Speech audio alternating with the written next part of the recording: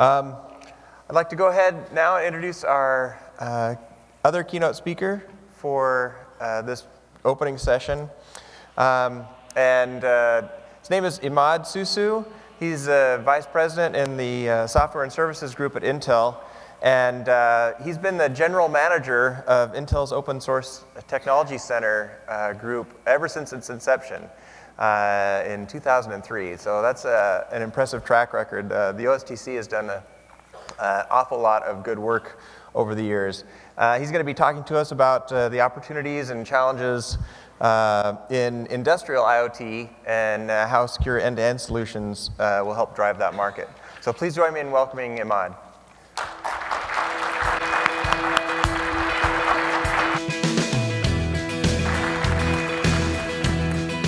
Hey, good morning. Hey, welcome to Portland also. It's actually nice to actually have to only drive to a conference and not to fly. So if you came from California, nothing changed. It's just raining just as much in California as much down there, I hear. Okay, so what I want to talk about today is I want to cover few open source projects that I think and we at Intel are focusing on that we think are important for IoT and they're important for the success of IoT in general. This is not just an open source comment, but a comment about the success of IoT in general. So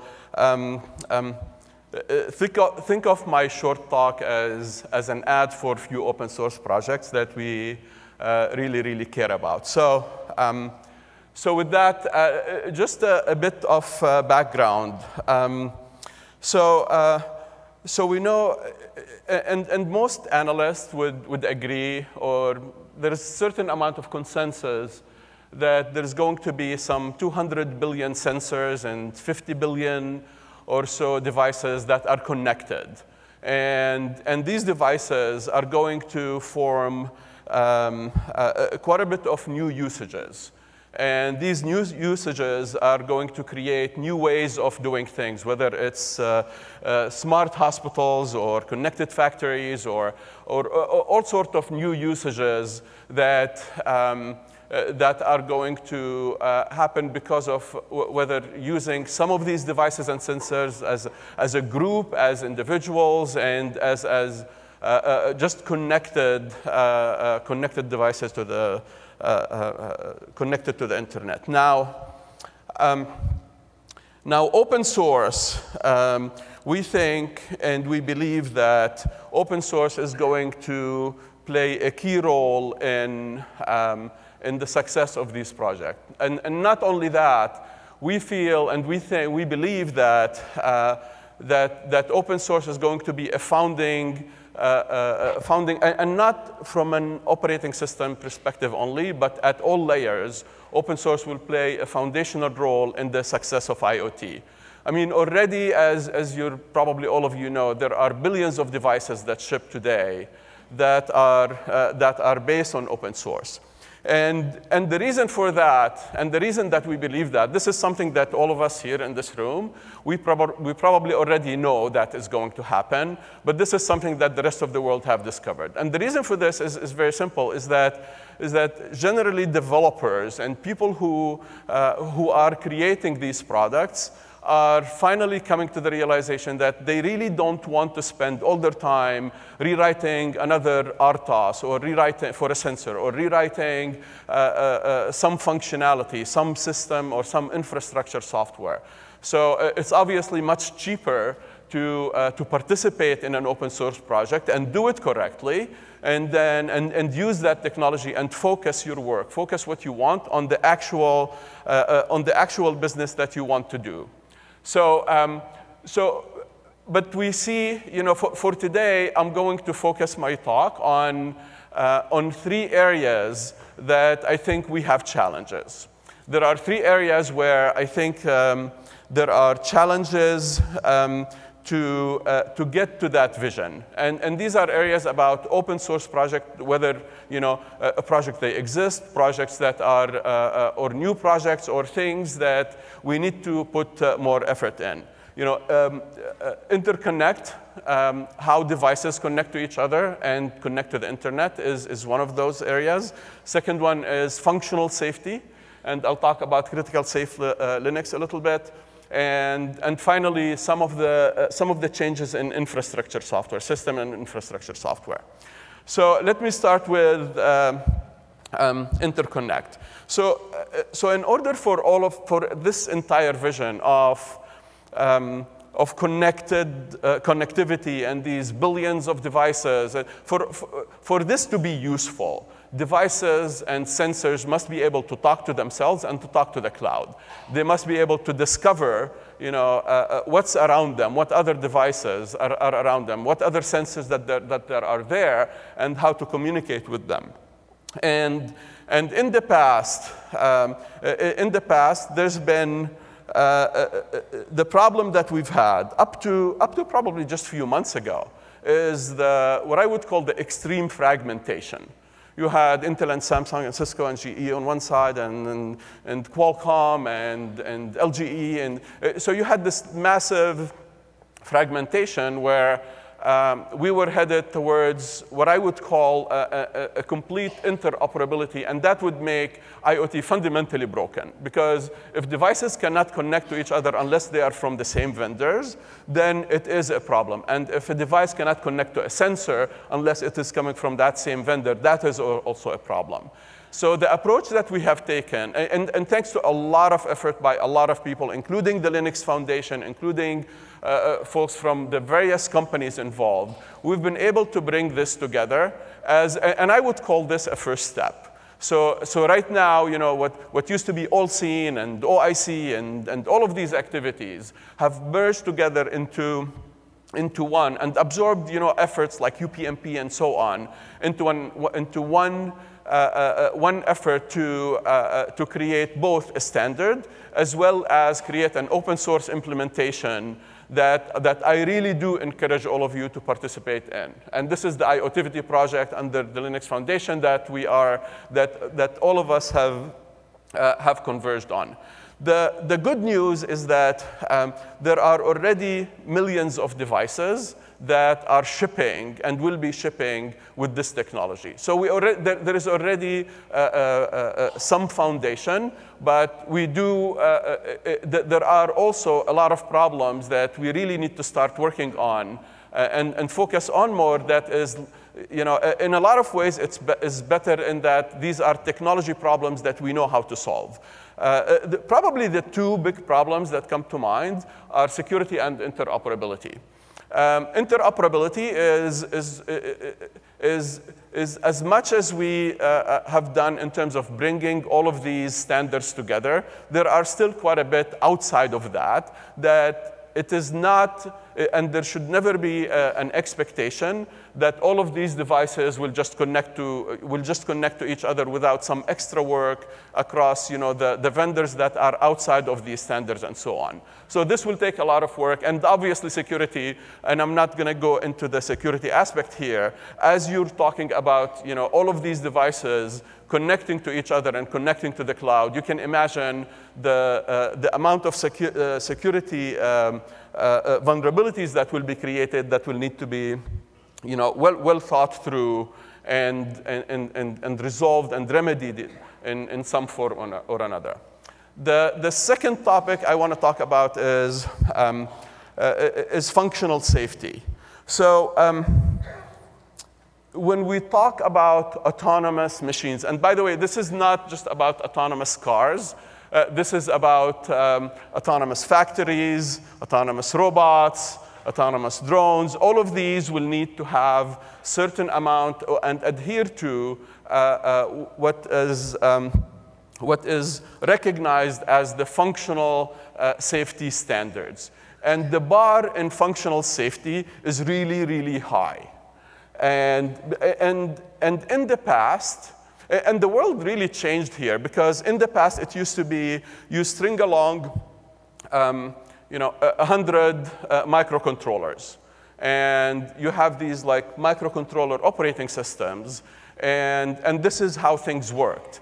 Well, right now, what is really happening is that in order to support autonomous, fully, like completely autonomous drone or a completely autonomous car, it's going to take a completely functional system, functionally safe system that comply to the functional safety standards. And the bar, if you're familiar with this, and I do encourage all of you to familiarize with some of these standards, the bar is going to be really, really high.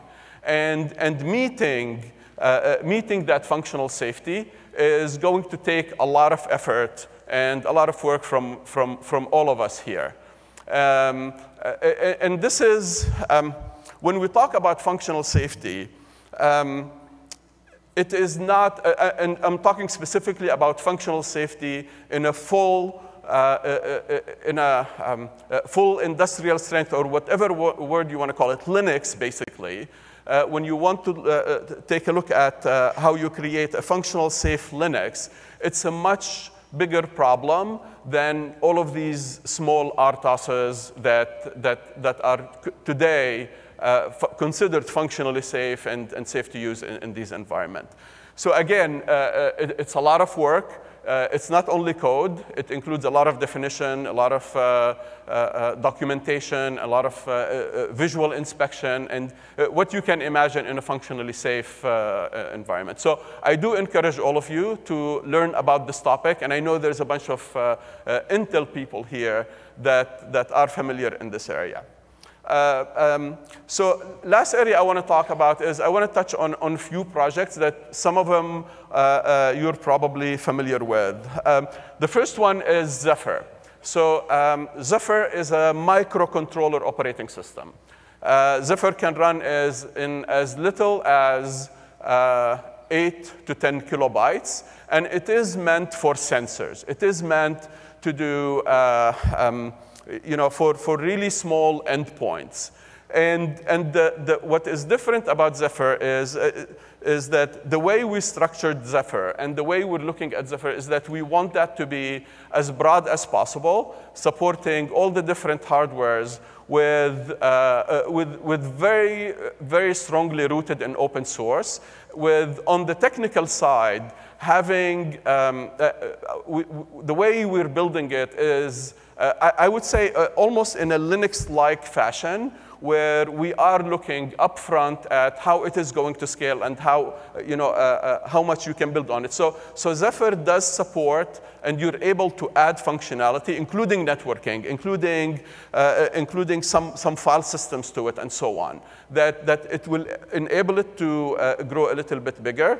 But at the same time, the target, we want to keep the target in this microcontroller operating system as really, it is really for sensors. Yocto, everybody is familiar with Yocto. The big difference that we are beginning to do in Yocto is to create the specific usages. So we've always had this problem with Yocto where it's a great framework. It allows you to create the embedded Linux that you want and so on. But it had the shortcoming of it takes too much work and it takes a lot of expertise. So we started what is called the IoT reference kits that are in Yocto, which really creates almost a sample of, a sample of like a smart home stack and some of these vertical usages. And robotics is another usage that we are creating some of that work in Yocto. So again, it's really important to grow Yocto beyond the framework and to start giving people a more starting point and work on a bigger starting points for actual usages. And last but not least is Dronecode. So Dronecode and projects that are associated with Dronecode are really important. Things like Robotics OS and many other projects like this are really important to mature to the level that Linux is, where it is where somebody can take these projects and use them in products. So you will find in all of these projects, you will find, there's the Yocto booth upstairs. In the Intel, there's a Zephyr booth also for the microcontroller OS. But also, I really encourage you to visit these. In the Intel booth, there's a drone area, including the Intel drone board that I really encourage you to visit the Intel booth and take a look at these. Again, hey, thank you very much, and thanks for coming to Portland, and thanks for your good listening.